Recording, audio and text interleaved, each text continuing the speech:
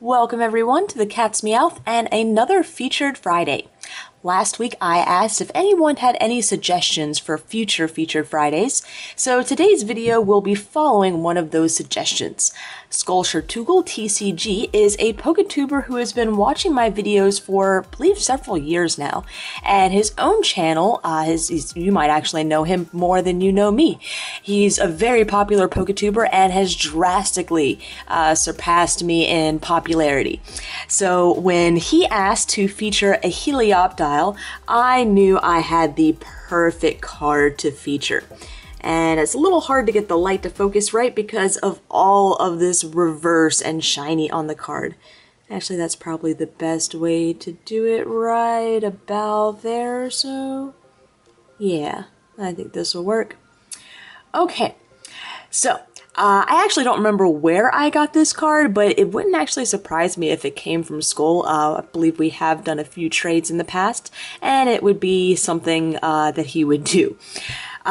So, on to the card itself.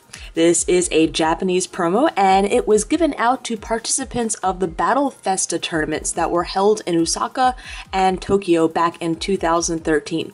This logo right here in the corner is the Battle Fest logo, and I really think this card just looks amazing with this mirror reverse effect that takes up the entire card, and it has the silver borders, which is something a little different than the standard yellow borders that we see in the English sets. Now, it sounds like this card is pretty much the equivalent of the cards we get for attending US tournaments. So pretty much you come in, you register, and once you sign up, you get a cool little promo card.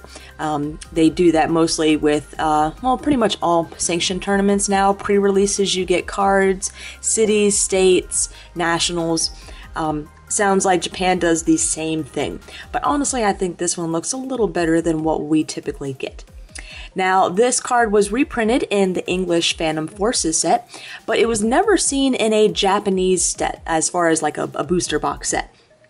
And this explains why there are two different Helioptiles in our Phantom Forces.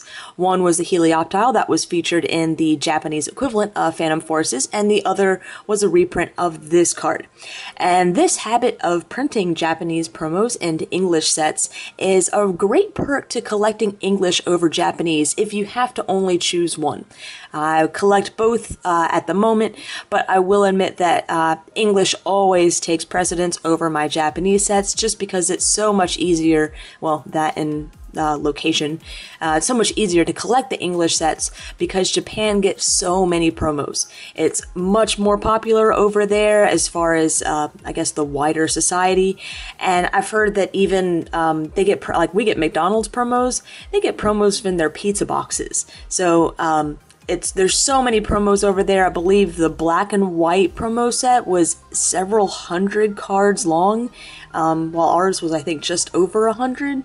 So it's definitely a little easier, I believe, to collect the English, especially if you're in a good area.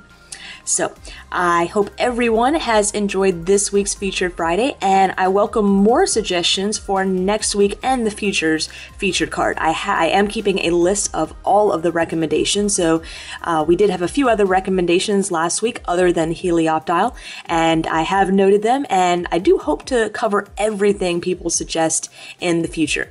So, thank you again to Skullshirtugal TCG for an awesome request, and I hope to see everyone again next week.